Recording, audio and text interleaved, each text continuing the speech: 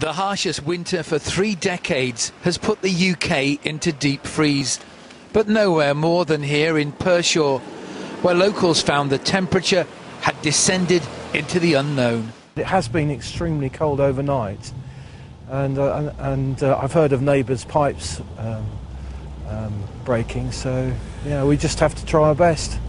Been a crash there. Yes. They just skidded into that car behind us. I mean, they're the problems happening all the time, aren't they? Yes, I mean, at the beginning the snow was all soft, but now the freezing conditions are here. I'm worried that it's going to turn into black.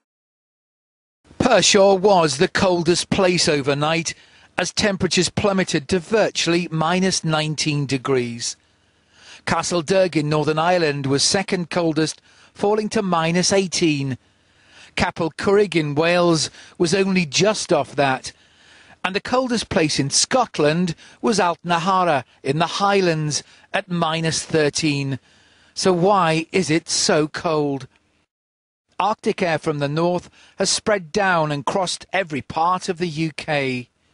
And we're holding onto the chill, because during the day temperatures are barely rising above zero.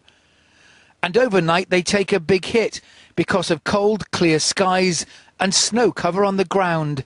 We've got this Arctic air mass, so the air is coming straight down from the North Pole. In fact, it is quite rare for us to see such cold air so far south, and it's not just us, it's affecting parts of Europe as well. And the longer that cold air stays with us, the lower the temperatures we see. And of course, anything that falls through that is going to fall as snow, and it's not going to go away. In the Worcestershire town of Evesham, the ice wasn't releasing its grip. Minus 10 overnight, staying much the same throughout the day. For some, it was fun, but for most, an ordeal likely to last for several days yet.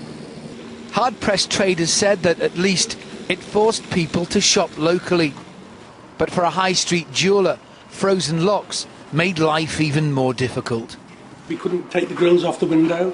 People can't see into the window properly. It's just very difficult. And December is our main period of the year for business. If we have a poor December, then we struggle for the whole of the rest of the year. Fresh snowfalls meant that Pershore was getting ready for another plunge in the temperature. An alert was issued for people to check on those who might find it hard to cope. Frozen pipes were a common problem in a town which is battling its way through the UK's coldest temperatures.